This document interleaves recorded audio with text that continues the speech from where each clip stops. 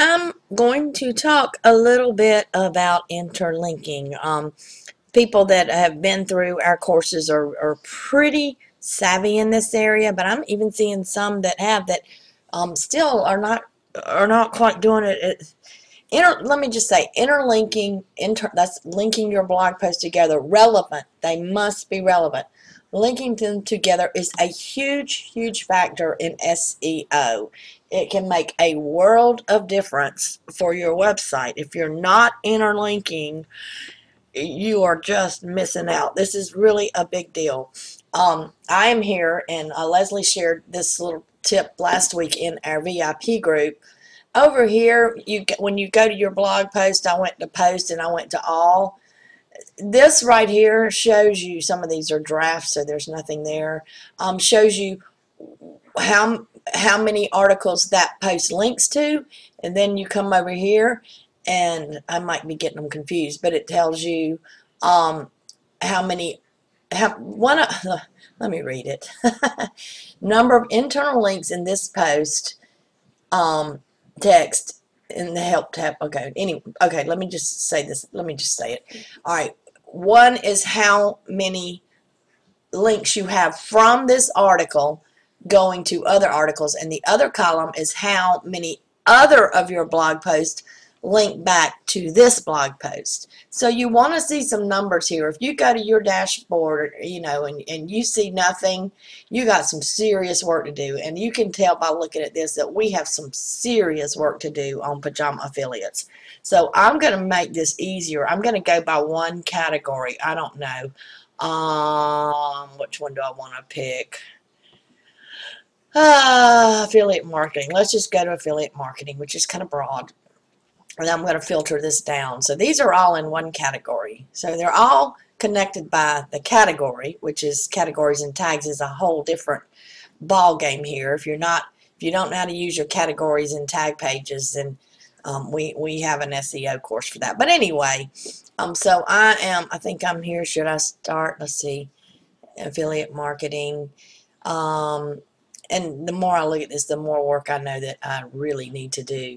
You can see here my numbers. Let's see, this one has got some good links. How I made $8,000 in September. Long tail keywords. So this tells me right here I could expand on keywords and put some more articles in here and interlink them together to boost my authority.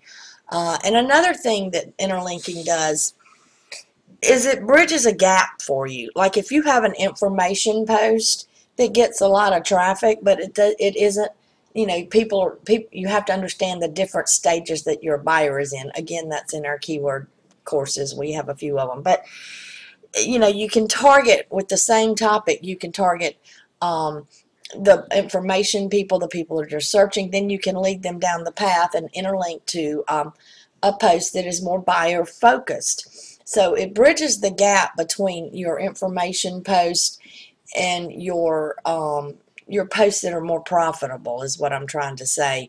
It really will help. And if you're not doing this, I'm just going to say you're missing out. If you don't know how to do this, you should get our SEO course and our buyer keyword course, and we also have a targeting course. All of those really do dive into this stuff, but this is a big deal, and I am very aware that people aren't doing it, and I also am aware that people are not doing it correctly. You have to, if you're going to link from one post to another, they have to be highly relevant to one another. You can't just link to something because the word is in there.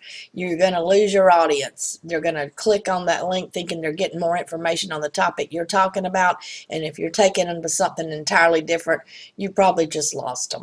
So I just really wanted to talk about this a little bit because this is a big deal. We really go deep into this in our VIP group.